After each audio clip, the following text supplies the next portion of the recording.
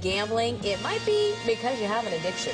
In today's Maily Minute, Ken has 5 signs to look out for. Hey, Ken. Hey, thank you so much. Earlier today in the 7 o'clock hour, documentary film producer Scott Pearson Everly brought us a movie called The Best of It, where he sat down with 4 hardcore gamblers and followed them for months to see what it is that they do and how they do it. Now, I spent 11 years hanging around with gamblers, and I saw stuff I'd never seen before in my life. Everyone knows I like to play the races every once in a while, but I don't think I have a situation like this, but we're going to find out right now.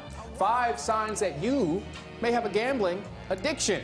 And if you do, hopefully you can find some help very soon. Number 1 thing, you have an obsession with gambling. That means that you are obsessed. That's all you want to do is gamble. In fact, other things in your life will take a back seat to the fact that you like to have something on the line.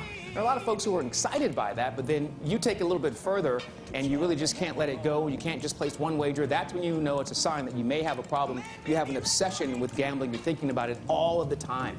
Number 2 reason, you're unable to stop. So if you're thinking about it all the time, that means someone has probably noticed that behavior and said, hey, you might want to cut back. Or maybe you noticed that behavior and said, okay, I need to cut back.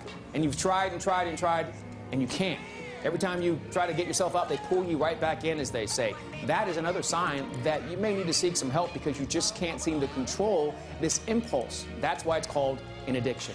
Number 3, you're gambling for happiness. What does that mean? That means you cannot be excited about anything unless you have a wager on it.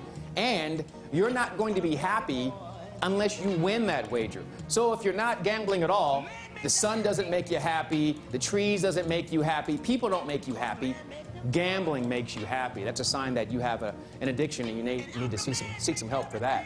Number 4, you have no concern for consequences. This has to do with the fact that you know you don't really have enough money to gamble with. It's either the rent or it's gambling, and you choose gambling. That's when you're talking about you don't concern yourself with consequences. That's when you know that you really have a serious problem, when you're putting everything else, the vital things of life, ahead of this quick, fast enjoyment. And the last thing, you start breaking the law. You start doing whatever you can to find a way to get money or to get valuables or to find a way to feed that addiction. Now, addiction comes in many different forms. We're talking about gambling right now and how that can affect you in your personal life, of course, your finances, your job. Everything will fall apart if you don't get that taken care of as soon as possible. You can go to gooddaysacramento.com, click on show info for today's date to find out more tips that may clue you in that you might have an addiction issue, or you may know someone who has this particular problem.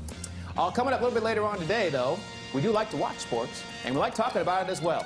Listen to us on Sports 1140 KHTK from 12 to 3. It is The Lowdown with Damian Barling, Jason Ross, and myself, Ken Rudolph. We'll be talking everything about the Kings as they continue to search for a head coach. Good Day continues right after this. But it wouldn't be nothing. On my